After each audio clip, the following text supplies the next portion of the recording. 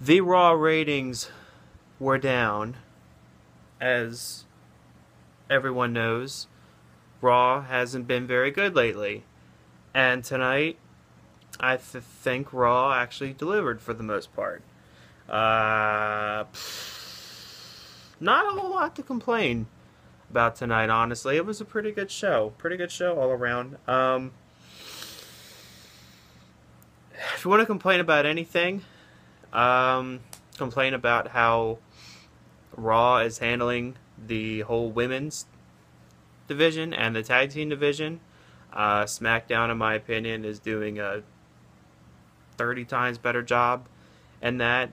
The fact that Bayley and Charlotte and Sasha are having this triple threat match at the pay-per-view, at a pointless pay-per-view, really, is not good. That's a match that should be saved for a WrestleMania or Royal Rumble or SummerSlam. But, no. Not very good. But on the more important things, the cruiserweights. Holy crap. If you love wrestling, like real wrestling, good wrestling, wrestling that's just matches that keep you on the edge of your seat, you're involved with emotionally, and they just got you totally captivated, man. These cruiserweights are freaking phenomenal.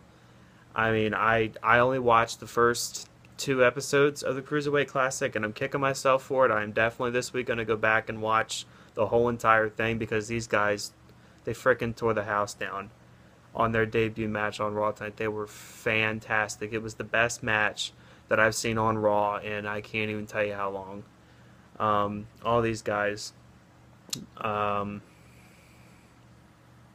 drawing a blank on their names, which I'm embarrassed about. But seriously, if you have the WWE Network and you have not watched the Cruiserweight Classic, turn this off, go watch the Cruiserweight Classic, and then come back and watch me, because these guys are just fantastic, fan-freaking-tastic, good wrestling, real wrestling. I was glad to see that they were given their time on Raw. They weren't just shoved in the corner like the way that, Vince likes to book some people when they get up on Raw from NXT or smaller things that Triple H runs. But these guys, man, they were given a solid match. Probably went for a good 20-25 minutes, and every minute of it was amazing, and I loved it. So, no complaints. But Raw opened up, actually, with Seth Rollins and Rusev, which is a match that I had never seen before. So I was looking forward to it. This commercial crap, though, like, the way that they place commercials in the matches has got to stop, because it completely takes me out of it. I was into the match, what I saw of it, and right at the point where I'm really into it, commercial for frickin' 5 minutes, and then when you get back to the match, you're like, well, I just missed half the match, so whatever. But really good between these two. Raw needs more matches like this, honestly, only with the exception of the finish. Wasn't very good. It ended up in a double count out. I mean, I guess it makes sense. It makes both Rusev as United States Champion and Seth Rollins as the #1 contender for the title. Both look strong. Neither one of them lost necessarily. They both just kind of gave up on the match and ended up fighting on the outside of the ring. But good stuff, man. And Seth Rollins, I think it's pretty safe to say that he is Raw's newest big good guy. He's the next babyface on Raw. He is transcending from that heel that we've all known him for the last several years into being a fan favorite good guy, which is quite interesting. I think he could pull it off. I think the guy's great. I think he could pretty much do any kind of role that WWE gives him.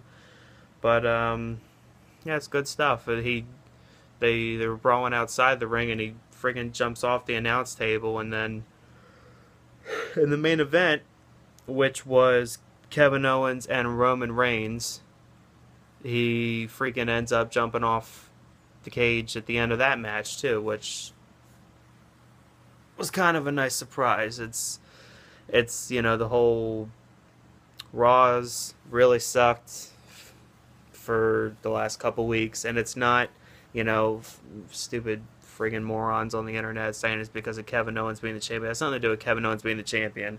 It's because I got here in my notes why Raw's ratings have been down a little bit. Uh, I've had enough of Braun Strowman. These matches mean nothing. They're pointless. They suck. They're stupid. Nobody wants to see them. Nobody gives a crap. Just as JD from New York 206 says, get off my TV. Sucks. Horrible. This is the same thing with Bo Dallas. The Bo Dallas squash matches, nobody cares. People pay the hard-earned money to watch good quality wrestling and not this garbage. Which good quality wrestling? Cesaro and Sheamus, man. You know, when I first heard of this Best of 7 series, I thought, oh, good God. This is gonna be tough to swallow. But these two, man, honestly, I think I could watch them do a best of frickin' 40. Like, the two of them have such great chemistry in the ring.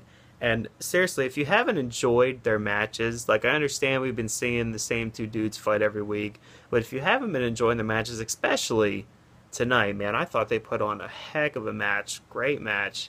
Like, I don't know. I don't really know. You're not going to get a whole lot better. I mean, I thought it was really great. Cesaro, man, he is a superstar that is hopefully after this breaking out. But the dude is amazing in the ring. He has grown so much as just a character, as a wrestling character over the last year or two. He is just dying to be that fan favorite, that guy that when he wins the belt, you know, people lose their minds over. People love it. So hopefully that's what comes out of this whole thing with Sheamus. Now, what Sheamus is going to do after this, who knows? No one cares about Sheamus except for me. Basically, I solely believe I'm the only person on this planet that gives a crap about Sheamus. But guy's a good wrestler, but no one cares. So, sucks for him.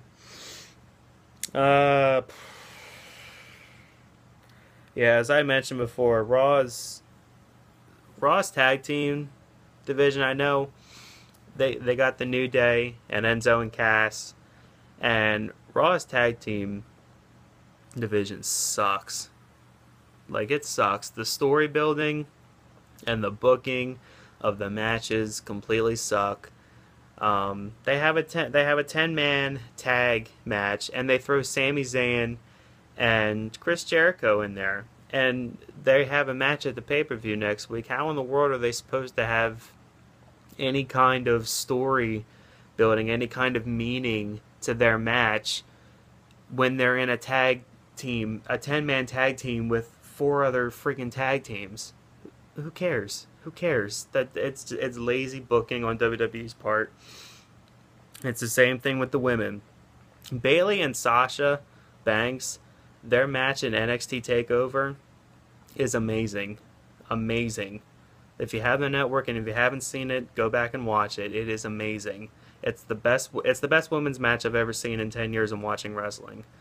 And, you know, when they get to the main roster, instead of saving for another special match like that for a big pay-per-view, for a WrestleMania, for a Royal Rumble, for whatever, they've already had so much interaction on Raw, on meaningless, pointless Raws, and now they're in a triple threat match with Charlotte for the women's title at Clash of the Champions this Sunday, and it totally spoils, it totally takes away from that thrill, that excitement when, you know, if Bayley and Sasha were fighting and putting on another great match for the women's title at a much more meaningful state.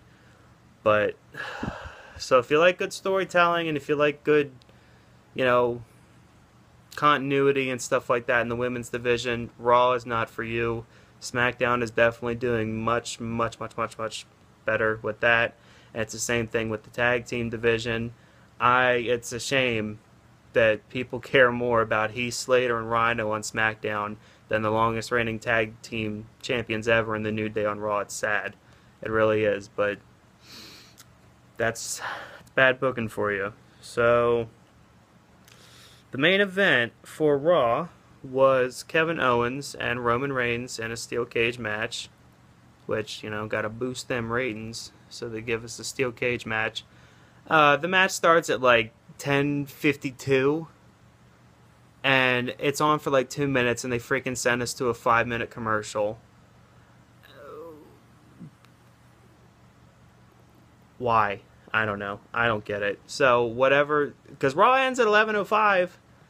I mean, this is the main event, and what are we getting at home? We're getting nothing. But Roman Reigns ends up winning. I had to go back and rewatch the end of it real quick on my DVR because I turned my head for a little bit and I freaking missed the ending of the match, so I had to go back and watch it. But Rusev ends up coming out attacking Roman Reigns, you know, their whole feud, whatever. And you think Owens and Rusev got Roman Reigns in the steel cage and they're going to beat the crap out of him. And Seth Rollins comes out, climbs the cage, and does a dive off the top of the freaking steel cage, which it's like we've never seen, you know, Seth Rollins do something like that before. That's like a total... Seth Rollins is completely over now as a good guy. He has completely made that turn. Now we've been kind of speculating, is Rollins heel, is he face, you know, what the frick is he? But he is officially, you know, face, and I feel like this is really the WWE's way to, in the end, get what they want, and that's Roman Reigns being cheered, because by association, people love Seth Rollins, good guy or bad guy, and if Rollins is a good guy and he's helping out Reigns, then people will automatically be like, but, you know, WWE will learn that Roman Reigns will forever be booed, and that's just the way it is. Why? I don't know. I don't boo Roman simply because, yeah, he sucks on the mic. Yeah, he sucks as a character, as a personality.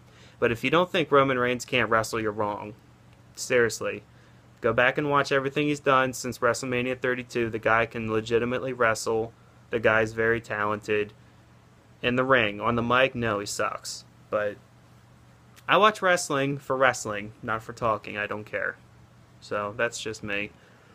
So, excuse me. Overall, you know, Raw was pretty good. Nothing, I mean, has its downs. Again, with the women and the tag teams. They gotta find some kind of a better way to book it to make people care again. They gotta get Enzo and Cass in that tag team competition for people to really care, because they're the hottest thing in the company right now. And they gotta keep Bayley and Sasha as far apart from each other until a big pay-per-view like a WrestleMania for that to mean something, because those two women are legit and they can put on a heck of a match. But if you see the match 40 times and then you give it to us at a big pay-per-view, then it means nothing and it's not special. But who am I? Just a smart mark. So, that's the Raw review. Like this video, comment, share, get me out all over the internet, whatever you can. Peace.